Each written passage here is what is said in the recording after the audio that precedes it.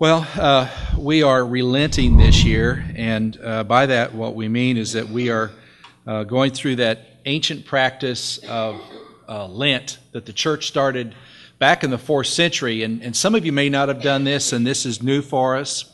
And I've heard from some of you that this has been difficult, that, you started off on this, and then it's like, okay, 2 weeks in, 2 days in, 2 hours in, I just couldn't do it. And you go, I'm a failure, and, I'm not going to tell anybody about my Lent because I'm just a bad person, I failed. And I want to say to you again that if that's you, that if you started off and you said, I'm going to give up something that I think I can do, and then you found out that you couldn't, that you really didn't fail. Because, I'm not just spinning this, but listen to me. When you try to do something for God and you find out that it's beyond what your present power is, then that's the teaching. That's what you got out of this, is that this is the point of my weakness. And God always works at the point of our greatest weakness. That's where He wants to get into our lives. So even if you didn't nail this thing about giving something up, you still have learned something out of the Lent. And I don't want you to forget that. Some others have told me that, Lent has been really good and I gave up this or gave up that, and I'm not going back. Come Easter Sunday, I'm just carrying right on. That thing that I gave up, I'm not going to go back and do that again because I've learned a new way. And the whole purpose of this was to make some room in our lives for God. And some of us have learned that we've made this room, and this is good. And I'm glad I did it. Too bad I had to wait all these years to do that.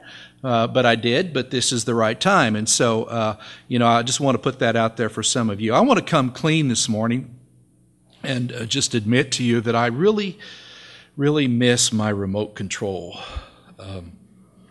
This has not been easy. I'm that guy who can watch 5 shows at one time. I really can. And I have no problem doing that. I'm the surfer dude. I'm the guy with the remote controls. I have a whole bunch of them together. I love my remote controls, and I can do all kinds of things. And when I was in junior high, I was taught how to speed read, and that's the way that I watch TV. Is that and really, you can watch a lot of shows because most TV shows you can skip around and come back, and they're going to tell you the same thing over and over again. So that's what I did, and I gave up my remote control for most of the time for Lent, just simply because I began to see my future. Have you ever had that aha moment where you see who you're going to be if you don't stop doing something? Like you're on this projectile and you're just a little bit off base for a while, but the longer you go on this projectile, the more off base you get. And I began to see myself in the future, because I was just getting up in the morning and coming downstairs in my bathrobe and getting my cup of coffee and sitting in front of the TV and just going through news show after news show, 5 or 6 of them at a time, and just grumbling and grouchy and the government, Hollywood and all this stuff, Louisville, just doing all that kind of junk. And then what I saw myself is I thought, Don, if you don't stop this projectile the way that you're going, it may be 2, 3, 4 years, but the time's going to come when you come down in your bathrobe and you sit in front of the TV and you never leave. You're just going to become that old curmudgeon that just sits in front of the TV all day and just, knows what's wrong with everything in the world and everybody. And this Lent has been a good time for me, but I still miss my remote control because it's so exciting. I mean, just think, all these channels, and all you have to do is just hit a button, and there might be something exciting. There never is. But there might be something exciting on that other channel. And I kind of miss that. I don't think I'm going back. Today our subject is hunger and thirst. We may not relate to real hunger or real thirst because we probably haven't really been hungry or thirsty. But hunger and thirst are the 2 metaphors that God uses oftentimes in the Bible to explain that inner desire that every person has for God. Whether you're a God seeker or not, or you know it, every person has this inner desire for God. And we may think that what we really want is recognition, or what we want is happiness, or what we want is peace. But God tells us that no matter what we think we are seeking, what we're really seeking is to find our place with Him. We're really seeking to find our home with Him. And there's a wonderful story in the book of John. It's called The Woman at the Well, is what the heading will be on it. And I found it's found in the Gospel of John, the 4th chapter. I'm going to be skipping a lot through this. It's kind of long, so I'm going to tell some of it and read some of it. It's on page 811 in the Pew Bibles, chair Bibles, floor Bibles. It's on page 811 in the floor Bibles. And this is kind of long. So the story goes that Jesus was headed to Galilee from the south. And he's been down at Jerusalem. And most people that were good Jews would go around the Samaritans, and they're in the middle. And he needs to go up to Galilee that's in the north. But Jesus didn't do that. And there had been this long battle between the Samaritans and the Jews that really go back about 700 years. And the Samaritans are Jews too, really. And the problem was they were living in the tribal area that was conquered by the Assyrians. And when the Assyrians conquered these tribal areas of the Jews, the Assyrians, instead of carting them off into captivity, the Assyrians populated them with their own people.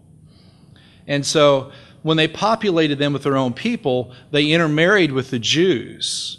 And they took up their culture, they took up their practices, took up a lot of their religious practices. The southern Jews that lived down in Judea, they were really taken into captivity by Babylon a little bit later. When they came back from captivity, they had not intermarried. They thought they were pure. So they had this animosity towards the Samaritans. They called them half-breeds. And normally a Jew would not go through this area. They'd avoid the Samaritans. They got the cooties. They would not go through there. Instead, they would go around. But Jesus goes through, and he comes to this little village, and he sits down outside of this really famous well that old Jacob had dug about 1,000 years before. And Jesus is bushed. It's high noon. And the disciples go into the village to get some lunch for Jesus. And while he's there, this woman comes out to get some water. And Jesus begins this conversation with her.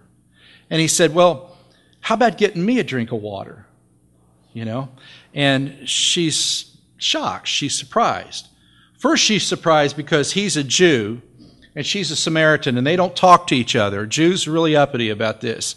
And they wouldn't talk to the Samaritans. And secondly, she's surprised because if you're a man in public, you just don't go up and talk to another woman in public in their day.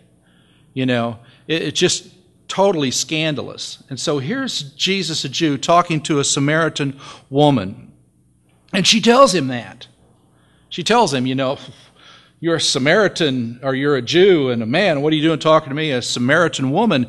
And Jesus says to her, he says, if you knew who I was, you would be asking me for living water. And she says, right, yeah. You don't even have a bucket, dude. You're out here and, you know, you don't even have anything to let down on the well. Where do you think you're going to get this living water? And I picked this up at verse 13. Jesus answered, everyone who drinks this water will be thirsty again, but whoever drinks from the water I will give will never be thirsty again. The water that I give will become in those who drink it a spring of water that bubbles up into eternal life. The woman said to her, Sir, give me this water, so I will never be thirsty and will never need to come here to draw water. Now we're kind of snickering probably. We go, this lady's not too bright. You know, she actually thinks that Jesus has some kind of miracle Evian water that he can give her, that she will never thirst again. Maybe that's why she doesn't even get named. You know, she's just the woman because she's not too smart. But she really isn't mentally challenged at all. She is just tired. And I think that's a real theme here. You see, she's tired of getting the water, among other things. And what we really see is two tired people. We've got Jesus. He's physically tired. He's been walking all day. He needs something to eat. He's so tired he doesn't go into the village. And then there's this woman, and she's tired in a different way. She's tired of who she is. I don't know if you've ever been there or not. I don't know if you've ever come to that place where you go, I'm just tired of who I am. I'm tired of who I've become. But Jesus sees that in her, and he knows it. And she says, he says to her, he says, go get your husband and come back. And she says, well, I don't have a husband. He says, I know. You've had 5 husbands. And the man that you're with right now, he's not your husband. See, now we're getting into this hunger and thirst on her and why she's tired. 6 men. 6 men. 5 of them have been husbands. We go, wow, that's a lot.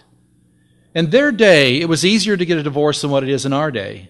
Our day, at least you have to go see a judge and pay some money, give the lawyer something. In their day, all you had to do was just take a piece of paper and say, you're divorced.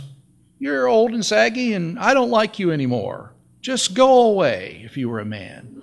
You didn't have to have any grounds. Other than that, I'm tired of you. You burned the toast. That was all you had to do.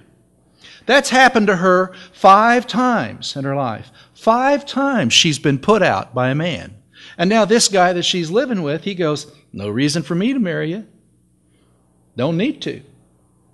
I'll just tell you to get out of the house anytime I want. That's who she is. Now in our day, I guess that's not that unusual. In their day, it was scandalous. Absolutely scandalous. And what was more scandalous was the fact is that Jesus is talking to her. Because you see, in their day, they thought, the religious leaders thought that if somebody had cooties, that you could get them from them. Right? And if somebody had sinned, that it was guilt by association. So you didn't hang around sinners because it'd rub off on you and you'd become a sinner too. And that's the way they looked. And here's Jesus talking to her, but he didn't care. You see, because she's thirsty. She's tired. She's weary. He's got the water. She thinks she's got the water, but Jesus has got the water. So he's reaching her to her point of need. Listen, everybody, I think, is hungry and thirsty. I love the verse that I began worship with today from Psalm 63. Oh God, you are my God. Earnestly I seek you. My soul thirsts for you. My body longs for you in a dry and weary land where there is no water. That just caught me this week. A dry and weary land where there is no water. Well, we are living in a very dry and weary land. No matter what the economic indicators say. Okay? This land is very dry and weary.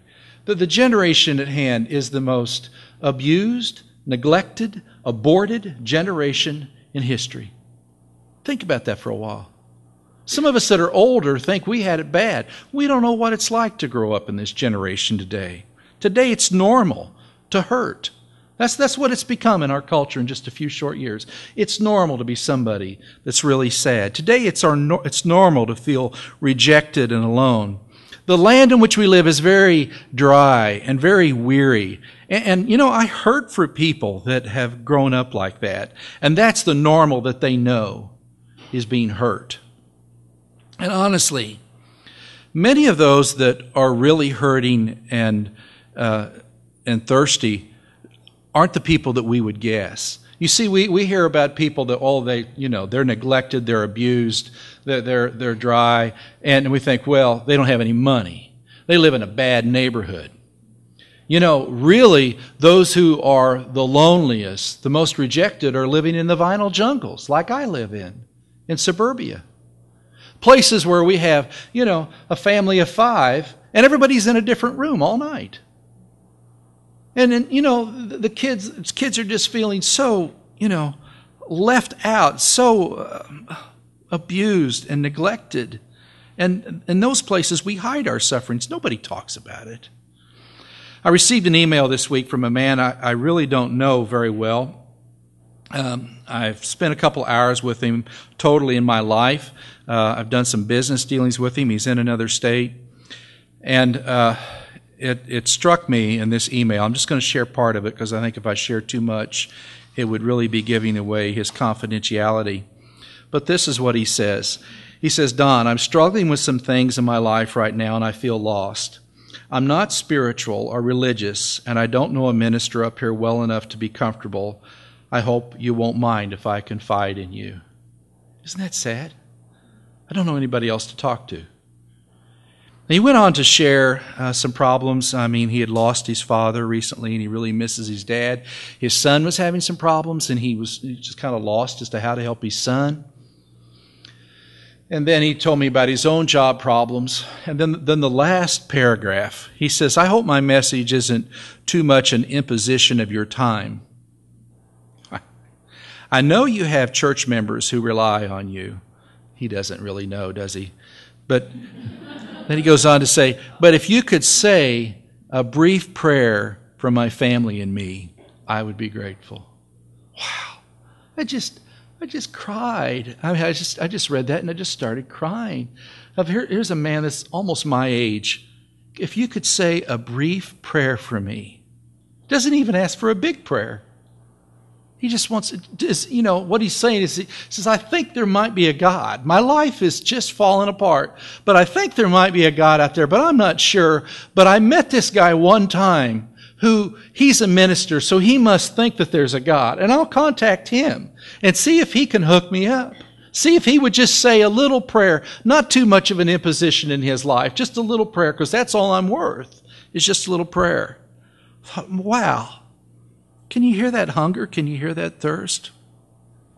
And like how many millions of people are there like that who just suffer silently by themselves? The thing that there is there's a lot of imitations, and most of us go after the imitations instead of the real food and drink. In fact, everything that we seek in this world is just an imitation if it's not God.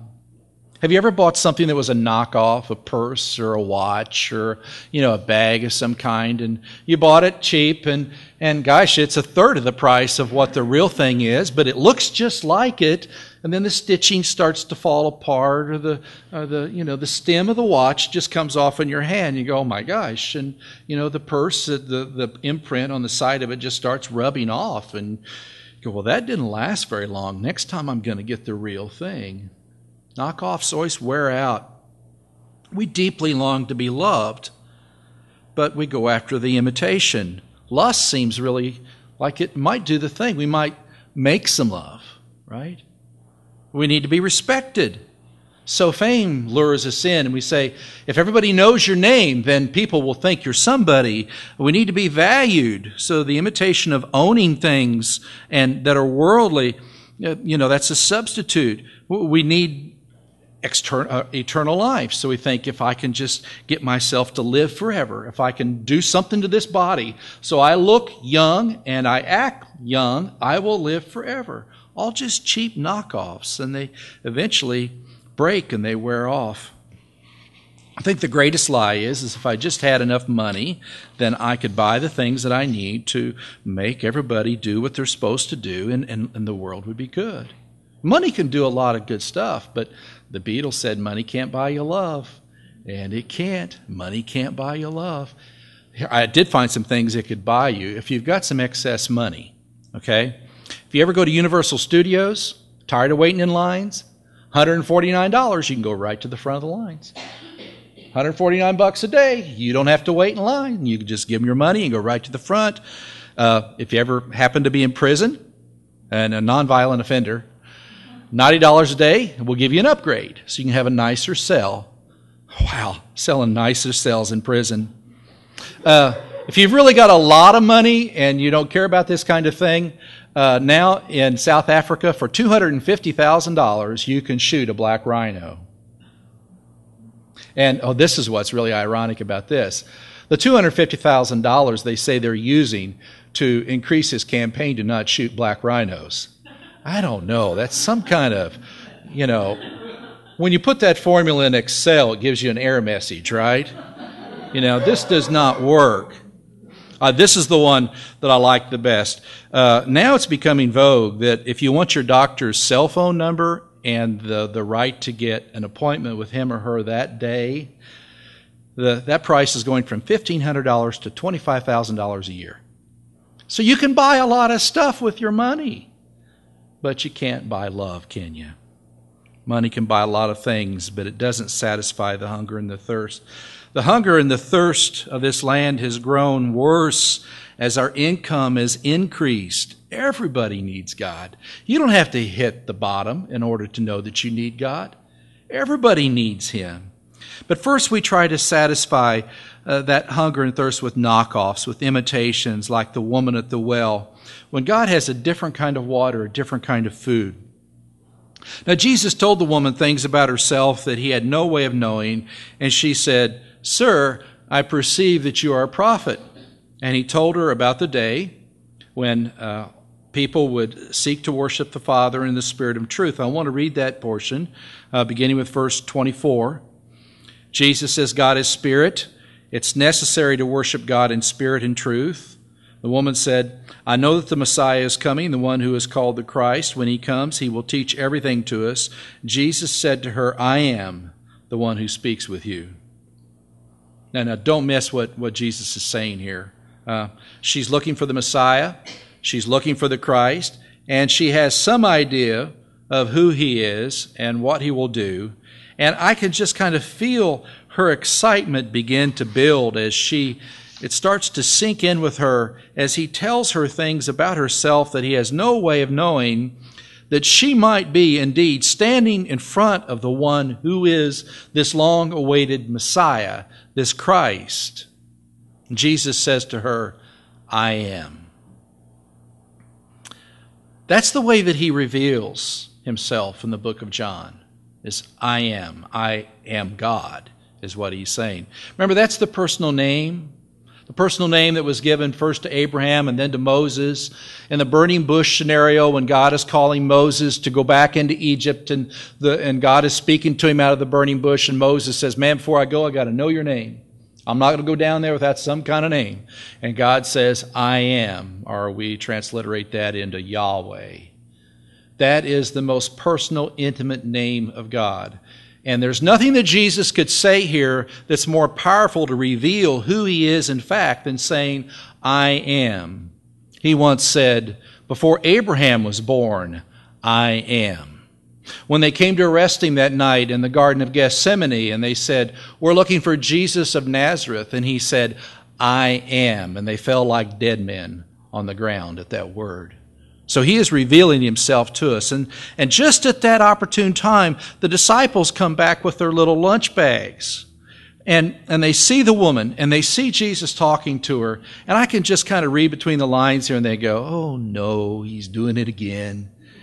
He's talking to somebody He shouldn't be talking to. He's talking to that woman." And she kind of sees the break in things, and so she runs back into town to tell people. But the disciples don't say anything to Jesus, And she leaves her water jug.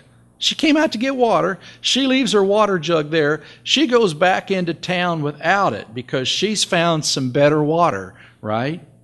And then we go on here. Verse 31 says, "In the meantime, the disciples spoke to Jesus, saying, 'Rabbi, eat.' And Jesus said to them, 'I have food to eat that you don't know about.' Disciples asked each other, 'Has someone brought Him some food?' And Jesus said to them, 'I am fed by doing the will of the one who sent me and by completing His work.'" Jesus has got some other food. See, just a few minutes ago, remember, he's tired, he's hungry, he's thirsty. "Please give me a drink of water." And he's trying to reach out to this woman, and she's inwardly hungry. She's inwardly thirsty. And she left because Jesus gives her hope. He gives her kingdom food. And this is the thing I want you to make sure that you hear here. Jesus is fed. His other food is because He fed her. Right? He didn't get any real food. He doesn't care. Now He's fulfilled. He says, "The reason my food is that I've done what I've come to do." See, I'm doing the will of God. By giving her the drink of this living water, He doesn't need anything else. And the rest of the story is equally as fantastic. The woman goes into the village. The people rush out to see Jesus. He stays there for 2 days teaching them. I could just kind of, hear the disciples for 2 days. "Oh, don't touch that. Maybe we'll get out of this. I don't know. We're in a Samaritan village for 2 days. Hope this gets hushed. Hope nobody hears about this." But that's what they did. And then the end of the story says this, John 4:41. It says, many more believed because of his word, and they said to the woman, we no longer believe because of what you said, for we have heard for ourselves and know that this one is truly the Savior of the world. Wow. Just in 2 days' time, these half-breeds, these Samaritans, this 6-time loser woman, okay, she's the one that God uses to reach this whole village, that this really is the Savior of the world. And we don't even know her name. I love that when Scripture does that. We're not elevating her. We don't even know what her name is. She's the unnamed woman who dropped her water jug, so thirsty that she believed that Jesus was the Messiah, and then she rushed out to tell other people. Well, how hungry are you for God? How thirsty are you this morning? I want you to know today that God is hungry for you to have life. God is hungry for you to have rivers of living water coming out of you. I love that phrase. I love the metaphor of living water because it's so easy for us to become containers. We think, oh, yeah, I went to church and man, I got this. Oh, God spoke to me. I got this thing, and we snap it in our Rubbermaid container and go home, and we get it open, and by Tuesday we're just a little bit low. We get a little bit out and nibble on that a little bit, and we want to save it for ourselves as much as we can. And God says, you're not containers, you're rivers of living water. Later on in the book of John, he says the same thing, and he says the rivers of living water, they're going to spring out of you. That's the Holy Spirit is what that is. And that's what he's telling us. We're not containers. We're supposed to be springs of this new kind of water that comes out of us. We were meant to be springs in the same way that Jesus found his other food. And so we will find other food when we dare to be courageous enough to ask God to pour his Spirit through us, not just into us, but through us, so that he might work in someone else's life that we know. We've been praying this Lent here at the gathering and also among the 6 churches that have been joining together for this, that there would be a lasting breakthrough in the lives of each participant during this Lenten season. We've been praying that you wouldn't be done, that this would be the beginning of something, that you would not only be renewed, but that spring of water would begin to flow out of you for someone else, and that you would hunger for God and his kingdom. Jesus, during the Beatitudes, had one about hunger and thirst. Matthew 5:6, he said, "Blessed are those who hunger and thirst for righteousness, for they will be filled." Other translations say satisfied. I like satisfied better than filled. This is going to satisfy your life. If you hunger and thirst for righteousness, that means doing God's will. That's what it is. That's the good food. I want us to spend some time here. This will be the last real Re-Lent message. Next week we're going to talk about 2 kingdoms colliding. It's normal Palm Sunday. I want us to take some time at the end of this Lenten season, and I put 2 cards in your bulletin. And one of them is for you to take home. And the other one is, if you choose, I don't want to impose this on anybody. Some of you are just sitting here and going, yeah, I don't know how I wandered into this, but this will be over soon. Or maybe you just don't feel like like this hits you. That's fine. It doesn't hit all of us the same way. But, often it's good to put a stake in the ground at a certain place. I've got, my first Bible has a bunch of stuff like this stuck in it, where I would write out a commitment at some kind of conference or retreat that I was at and put it in that Bible. And I get those out and look at them every once in a while, and those things become kind of stakes in the ground that we can hang on to. It's kind of like if you're climbing up a rock face, And I don't know what those things are that they drive in the wall, in the rock. Does anybody know? Thank you. Whatever he said. They drive those in the rock. And why do they drive them in the rock? It's because if they fall, they can only fall to there. They don't fall all the way down. And stuff like this is good for our lives because, you know, if you've been growing in the Lord in the last 5 or 6 weeks, then you know what you're more hungry for now than what you did when you started off. So, you know, on the back of the card, it's got I hunger for, and these are personal, all right? I want you to do 2 of them, those of you that want to do this. One of them we're going to tape up to that board. And you know, we've gone for 5 weeks, and I haven't told you what that was. You just kind of thought that was just some kind of weird thing that we got.